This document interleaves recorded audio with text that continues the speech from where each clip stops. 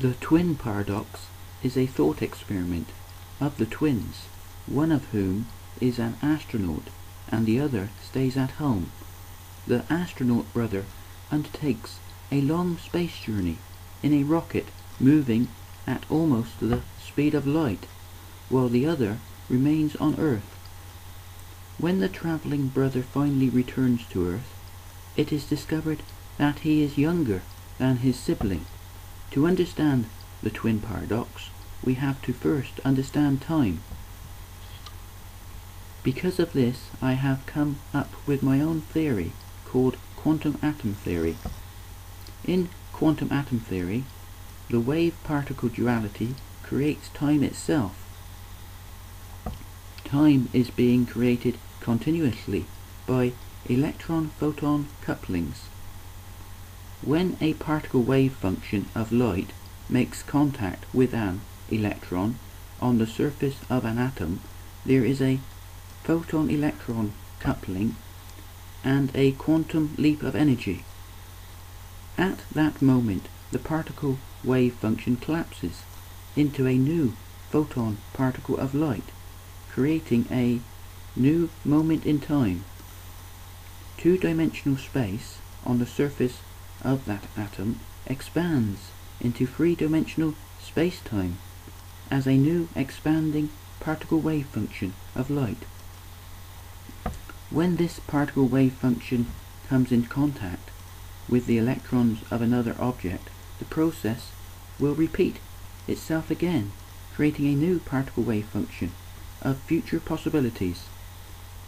This is a continuous process within our universe called stimulated emissions. In quantum atom theory, this process also creates the time continuum. In this theory, there is no absolute or universal time because atoms create their own time relative to their position and momentum. For an accelerating object like a rocket, time will run slower relative to an object or observer in its own space-time. This happens because an object accelerating towards the speed of light will increase in energy or mass, and the greater the mass or energy, the larger or more rapid the particle wave function collapse. This will increase the number of photon-electron couplings, increasing the delay factor, and time will slow down. There is a delay factor when there is a photon-electron coupling. This is why light travels slower through water and time runs slower through a gravitational field.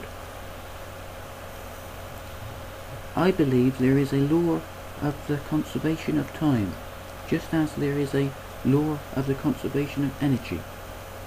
Because of this law, time slows for one at the same rate that it speeds up for the other. Time will speed up for the twin left at home because he is in the same space-time or reference frame created by the momentum of the rocket. The momentum of the rocket will increase the stimulated emissions by collapsing the particle wave function of the electromagnetic radiation or light. The greater the momentum of an object, the larger or more rapid its particle wave function collapse, the faster time will run in that object's own space-time. Because the twin left behind is in that space-time, he will therefore age faster. For the astronaut twin, sat in the cockpit of the rocket, there is no change of momentum because he has a reference frame or space-time attached to the object's center of mass. Because this mass is increasing as he accelerates towards the speed of light, his time is slowing down. This theory might be wrong.